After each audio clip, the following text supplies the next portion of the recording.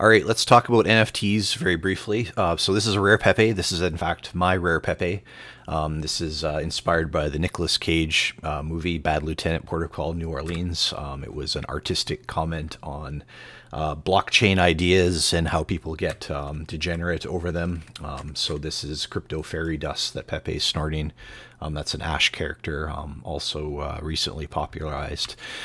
So this is an NFT. This is a counterparty asset that got issued 4 years ago, approximately.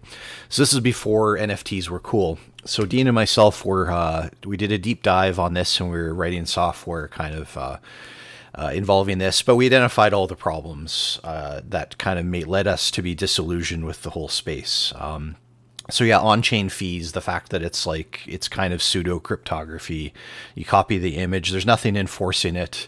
And then like the abusers are just into, doing pump and dumps and, different financial wash trading things that kind of turned us off. So Sparkshot got created almost in response to all the problems we saw with NFTs. So on Sparkshot, the way things work is the artist uploads an image and it's kept as a secret on our server. So that essentially the art doesn't exist and it doesn't get revealed to the world until users go ahead and pay for it.